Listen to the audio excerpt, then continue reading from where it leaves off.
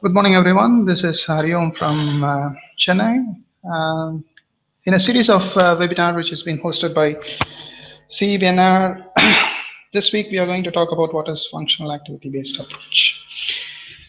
In the last 2 months, we have been hosting, broadcasting some seminars and webinars on neurology and also on stroke rehabilitation. For people who have already listened to one of my webinars on nonlinearity, this webinar will be a sort of continuation from what was given as a basis for how to formulate your treatment. It can also be viewed as standalone, but we may not dwell deep into the theoretical ideas behind each and every principle we are going to talk about.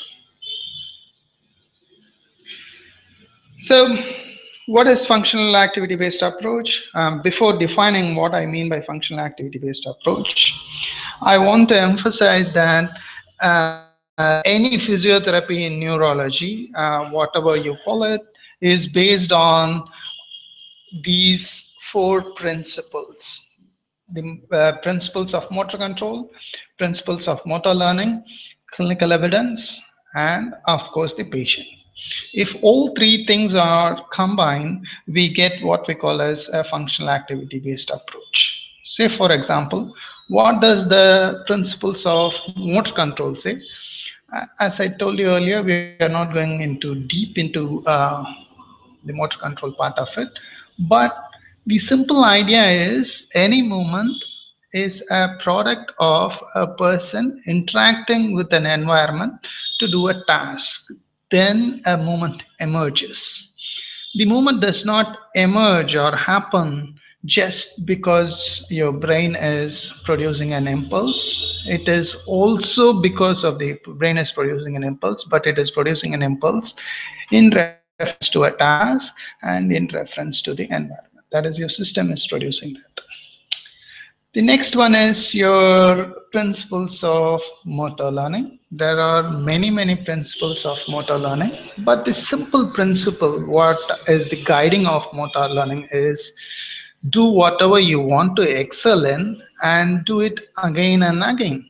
Say, for example, if you want to be Hussein Bolt, you just go on training 100 meters. In his book, he writes about in the early stages, he ran 100 meters every day.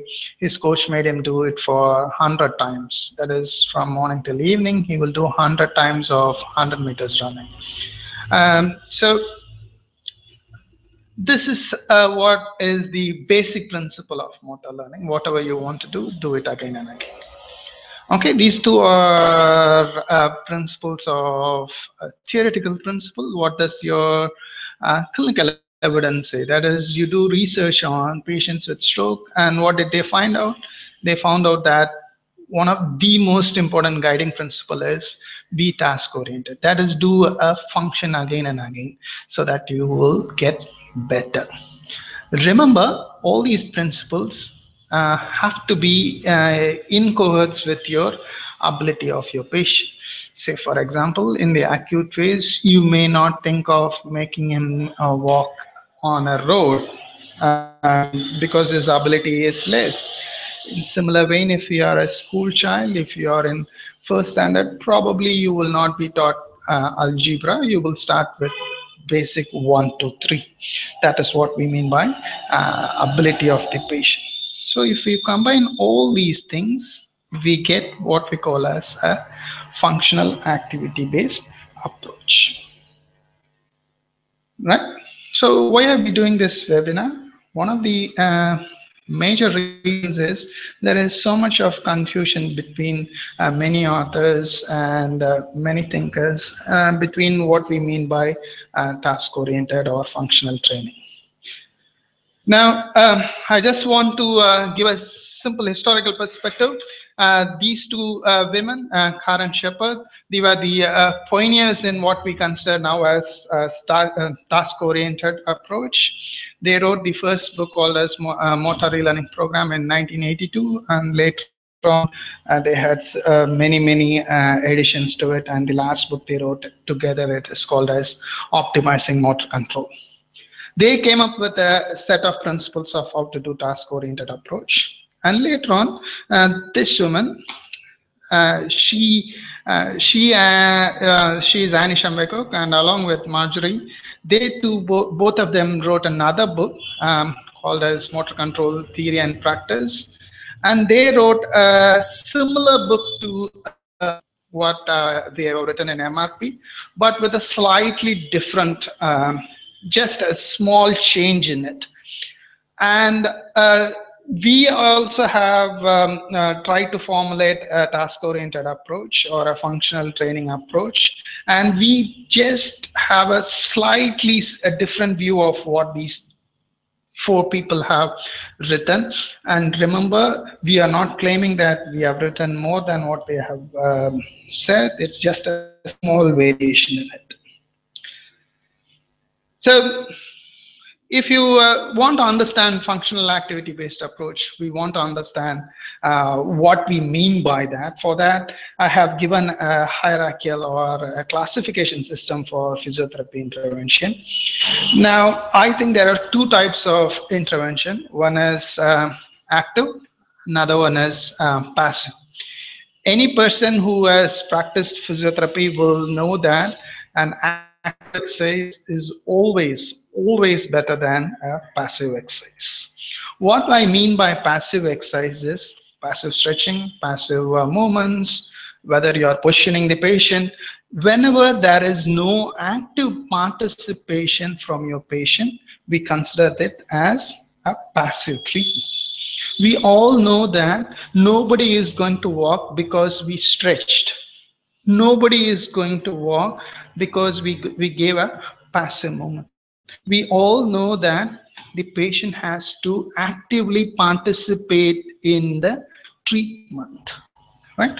So in the active treatment, I have subclassified again into two parts. That is, one is impairment level intervention, another one is activity or participation level intervention. What do I mean by impairment level intervention? Now, these are some of the examples which we all do in our clinic, right? So this is just an isolated knee extension. This is doing movement in a diagonal pattern. This is I have taken from a PNF book. This is a common exercise everybody does, bridging to improve lower limb activity.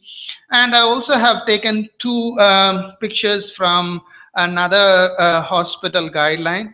One is for moving the lower limb, another one is for moving the wrist. As you can see that in the end of it, they have also given what is the command they are going to give.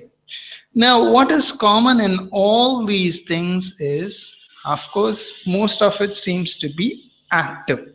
There may be some amount of active assistance, that is all right. They are all active treatments, right? And one important difference is, it is the patient is not doing any function as such. What he is doing is he is trying to improve his activity, individual muscle activity, or a group of muscle activity, or stretching, or any of these things he is doing isolated movements, right? Or a group of movements without doing any sort of function. That is, you can see none of your patient is accomplishing anything in terms of function, right? So this is what was going on for many years, because these things came from a motor control perspective of what we call as now as the reflex hierarchical model. So all these things we consider it as impairment level. Remember, these are active exercise, not passive. So what do I mean by functional level is, People who are familiar with ICF will know that there are two words. One is activity, another one is participation.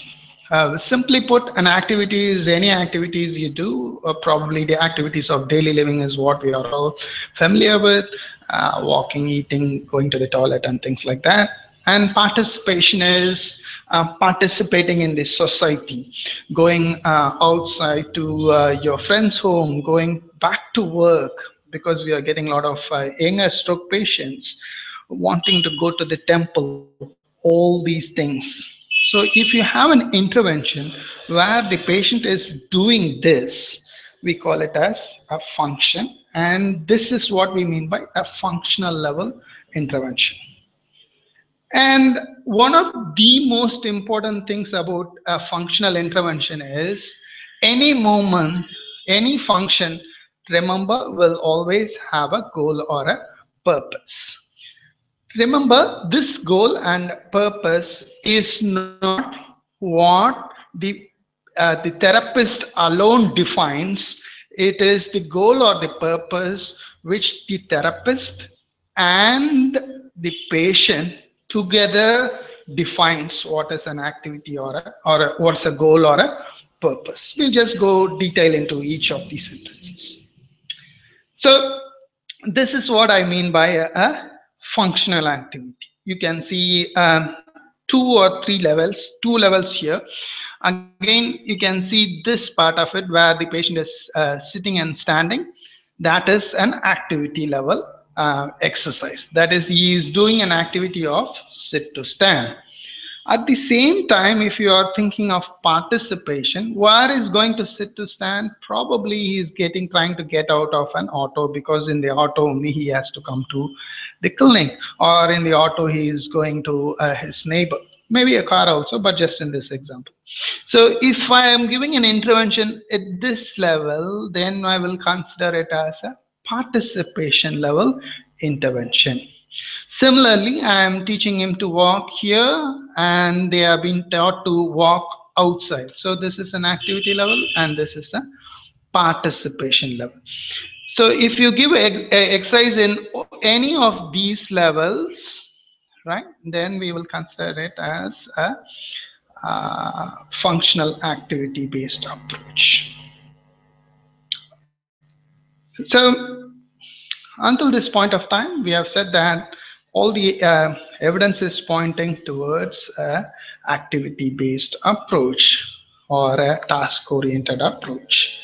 And we have defined a task-oriented or a functional activity-based approach as in one where there is active participation of your patient, and the treatment is at functional level, not at impairment level.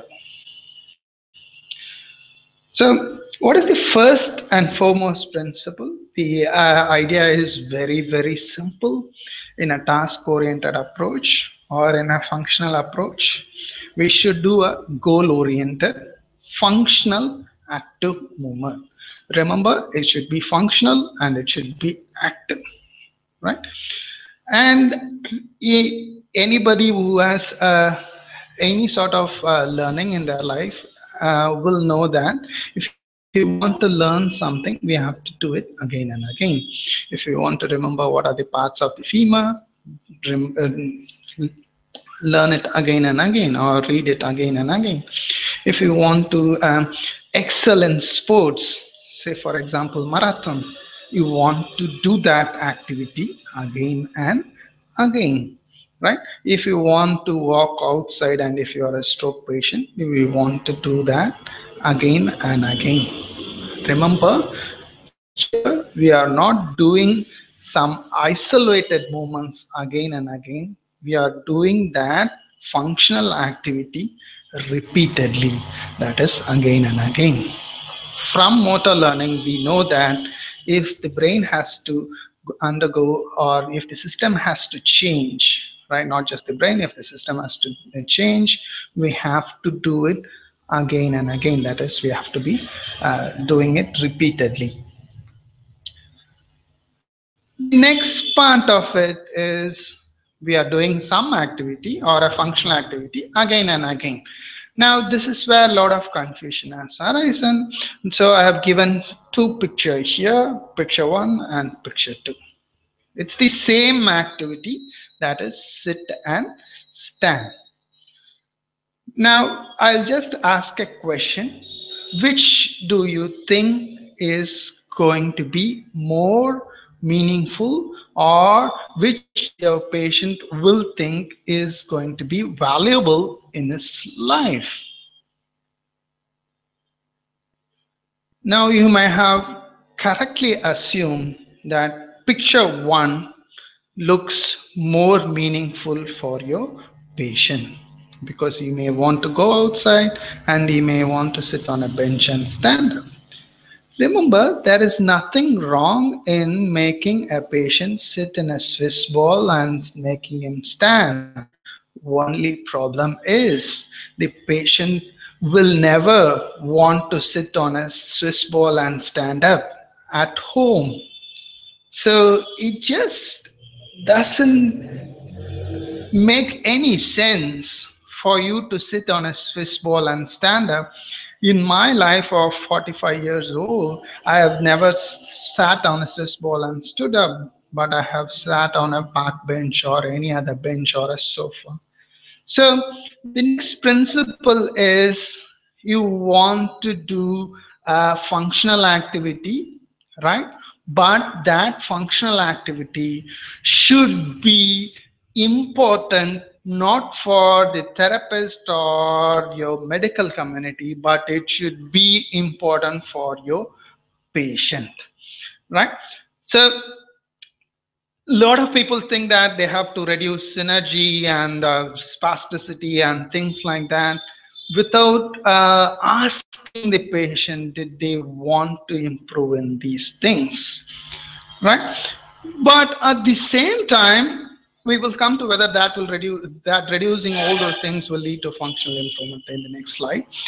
But at the same time, what is far more important is for your patient to go back to work. So how am I going to rehabilitate in that? Walking outside the home, that is going to the bus stop or going to the railway station or going to the park. And more importantly, the toilet. Remember, our toilets are different, especially in the rural areas and in southern part of India, where they squat on the ground. So rather than making the patient sit on a Swiss ball, why don't we ask them whether they want to sit on the floor or sit on the ground? And if they say that I want to, why don't we try to do that? Right? So, excuse me. So it is important that you choose a meaningful activity which is meaningful for your patient, not for yourself, right? So if your patient wants to gulp a large pitcher of beer, probably you want to teach that. So the next question or the next point, a lot of people say that I don't reduce spasticity for spasticity's sake, or I don't reduce synergy for the sake of reducing synergy. The next thing I do is after reducing these things, I will make them do functional activity. Why? Because they think that that is a deterrent to doing functional activity. They also think that if your patient does not have knee flexion, knee extension, hip extension, or any activity in your hip, how will you walk? That is why a lot of people will do activities or impairment level treatments first and then go into functional activity. Is that the right way to do, or is it always necessary to do that? The next thing is, a lot of people do impairment level exercise or impairment level interventions, which is also passive in nature, thinking that that will improve or that will prevent, say for example, muscle contraction, or that will improve muscle strength, or it will reduce spasticity.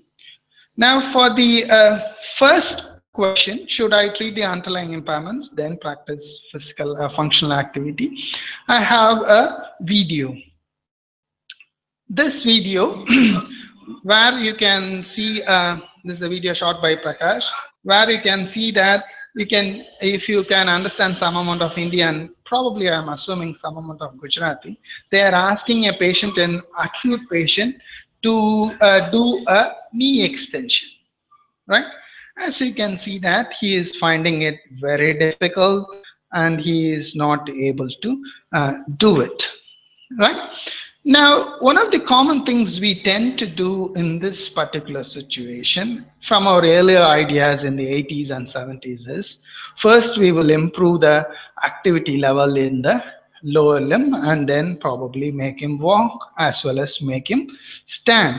Now, what we will show here is you can see after having no activity, he's been given a functional active assisted movement. He is doing an active assisted movement. Remember, it is active, remember, it is a function, and he is doing again and again. Now, if you see in the two or third time, he is able to stand up by himself. Remember, he is not doing it uh, very well, or we are not claiming that he is doing it to his fullest potential or anything like that, but he was able to do it. So if in this situation, if he is able to do an activity which requires probably some amount of quadriceps, some amount of uh, plantar flexors, some amount of muscle activity in his back and probably in his hips, but he is able to compensate that loss and he is able to do it without treating the underlying impairments, right? Now, the first thing a lot of people say when I show this video is probably is doing using the other limbs or the other muscles, and for that the answer is very very simple. So what, he is able to achieve a particular function, and if he is repeatedly doing, it will improve with time. Now, the next question they ask is, all right, that is because it is just a simple,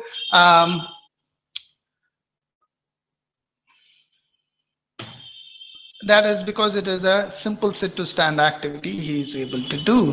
How will I do that for upper limb? The idea here is trying to change the task in such a way that it becomes easier for your patient. That is very, very vital. We will try to give an example if I have time.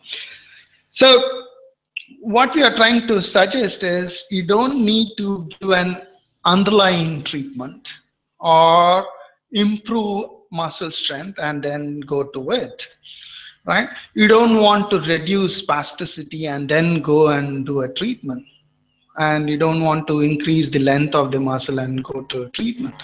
Why? For one thing, we know that we cannot reduce spasticity with new physiotherapeutic techniques. We know that stretching does not improve the length of the muscle. So why bother doing all these things when you can actually make a patient do activity? And remember, in this earlier video, when he is doing sit to stand, he is actually improving his, or he is increasing his chance of increasing his activity in his quadriceps, probably the plantar flexors and all the muscles. And remember, the range of motion is also being taken care because he is moving the joints of the lower limb. So you don't need individual elements to be treated. When you are doing a functional activity, all the individual elements are being moved. So for this question of should I treat the underlying impairments then practice, it seems that it is just wasting our time. So, and just doing all sorts of things which are not useful also. Say, for example, you're stretching or reducing spasticity with this and that, right?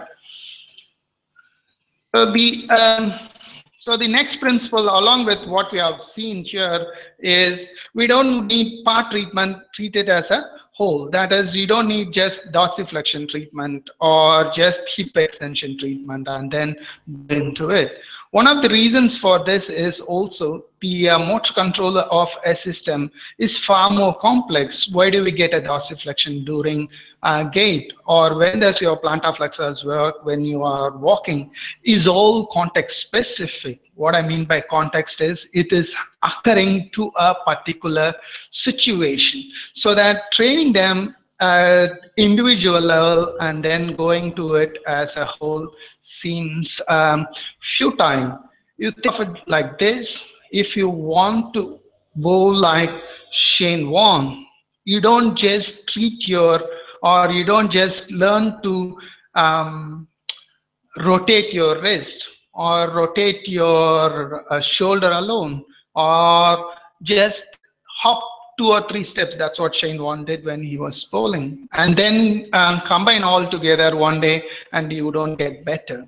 If you want to be like Shane Warne, as I said earlier, do that activity as a whole. That is, go and bowl in the nets again and again, and you will improve.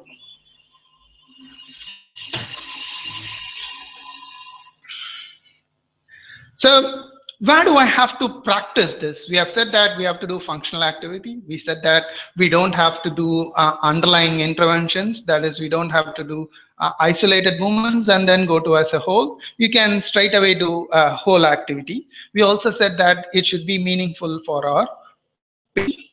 And this is one of the most important things from motor control. We learned that the movements are occurring for an environment and for a context. That is, remember I said cricket.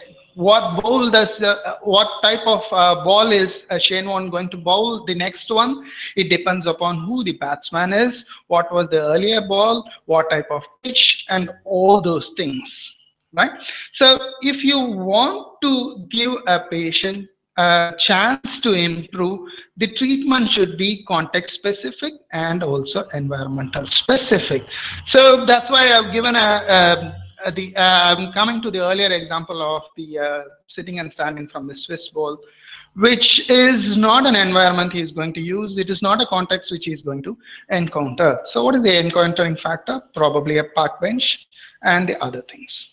And also remember, because it is going to happen to a context and for a particular environment, you want to mimic your treatment as far as possible to the real environment. What does it mean?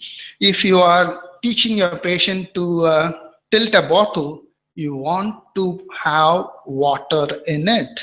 If you want to make them learn to eat, you can't just ask them to just act as though you're eating without food in the hand. Because if you have food in the hand, then the context is different, the environment is different. So you want to practice activities which are meaningful, which are going to be done again and again, but at the same time, it should be done with all the elements there, right? What they call it as in ecological theory, the affordance part of it. So you want to have water in the jug when they are pouring it, so that they learn to control this movement here. And if you are going to teach them to sit and stand from a park, probably do it in a park bench or something which is mimicking like that in your park bench. If you don't, you can do a simulation of that. That is one of the classical examples is obstacle training, which a lot of people do nowadays in the clinic. Obstacle training is given so that the patient is able to walk outside. So you do a real world simulation. So a simple example, just a few minutes. So this patient was a Prakash patient, where he was a shoe keeper or shopkeeper who had a shoe showroom. So he wanted to remove these boxes and then take the shoe and sit on a small bench and put it on the patient, on the customers. So what they did was they asked him to bring these boxes, which you can see the shoe boxes, and they had put it in a rack in their clinic in different heights and ask them to practice.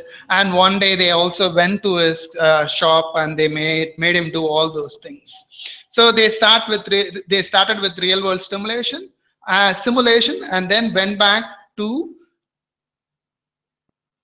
context specific environment to practice so that he is improving in his real world activities. So these are the salient points of a functional activity based approach. That is, you want to have a functional activity again and again. And remember that functional activity should be meaningful for your patients. And we think that you don't need to do isolated movements or a part practice and then go to a whole. And remember, when I said that earlier, there were lots of books on functional activities. A lot of authors have different ideas. And where do we differ is we think that it is just not needed for you to do isolated movements or impairment level interventions, whether it is active or passive. You can do functional activities straight away. If you do functional activities straight away, the patient does not have any problem. At the same time, you also can do functional activities which are, if you do a repeatedly functional activities, all the other impairments like your weakness, the length of the muscle, your sensory system, all these things are being stimulated or being activated. So there is no need as separate activities of those things. The other 5, 6, and 7 principles, I'm not going to dwell into details because most of you will have a very good idea. When you are doing a functional activity, you want to give feedback. What type of feedback and how much of feedback, all these things has to be taken into consideration. But as a general guiding principle, the feedback should be very less, not more, very less, and the attention focus should be outside, not inside. What it means is the patient should not be looking into his wrist or his elbow, but looking at the external target. And remember, he has to practice more the practice, better he gets. Out of all these principles, the last one is that is the behavioral issues, which are vital, far more important for your patient to practice. That is, if he has to do it again and again, he has to comply with the activity, the comply with your physiotherapy and all those things. For that, you want to understand the behavioral issues, how to motivate my patient, how to keep this motivation, what are the education you want to do. All these things combined together form what we call as a task-oriented approach. But I just want to add a tail piece. When you are doing a task-oriented approach, it is vital to important. It's vital to remember we are going to do functional activity, and we are going to do activities which are meaningful for your patient. We are going to do that activity again and again.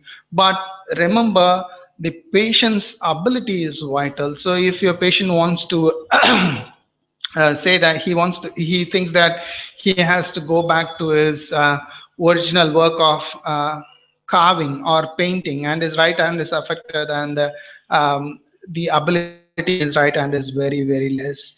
You can't think that, okay, I will make you draw again or paint again. Sometimes it may not be possible depending on the assessment you make. So always remember, the goals of your patient should be tailor made for according to his ability, right? So I'll just recap what are the things we want to do in a functional activity. I'm just going to look into the first slide first, and because that is what I think is the most important thing. Do an activity again and again, and that activity should be functional, and it should be vital for your patient, right? The simple example why I've given a marathon runner is, remember, a marathon runner has to be trained in the ground doing probably 10K or 20K or 40K every day so that he improves in that. He can't be doing 100 meters dash or doing exercise in his gym and think that he will do go and perform a marathon, right? So you want to do a functional activity which is vital for your patient again and again. You will have far more better success because that's what the evidence is saying.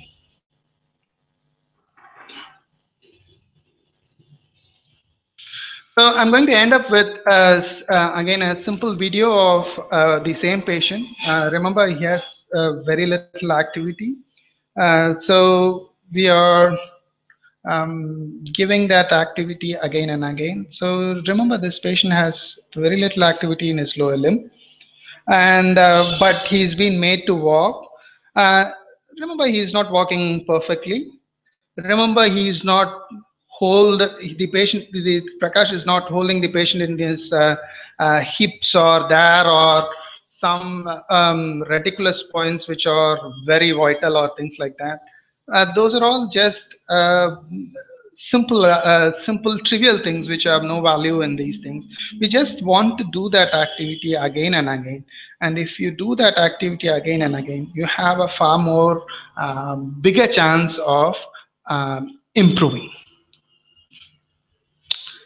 So thank you for listening to our webinar on uh, functional activity based approach. If you have more queries, we will be happy to uh, answer those things. You can comment on the comment session and we will have a discussion. Thank you so much.